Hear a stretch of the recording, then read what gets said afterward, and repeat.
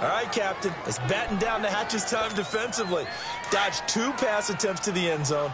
Now what do you think they're going to try and dial up on 3rd and goal? Well, knowing them and knowing what we just seen, I think they're throwing it again, don't you? I think you have to. I think in this situation, you kind of run out of your running plays.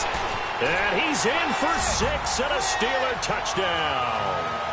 It's their quarterback taking it in from 2 yards out, and the Steelers are going to add on to their lead. Is it okay if I break one of our rules, partner, which is to never call a game over until it's over?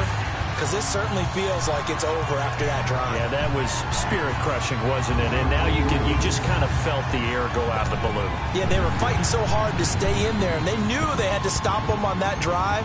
But when they were unable to, I think you're exactly right. You could see them sag on their sideline.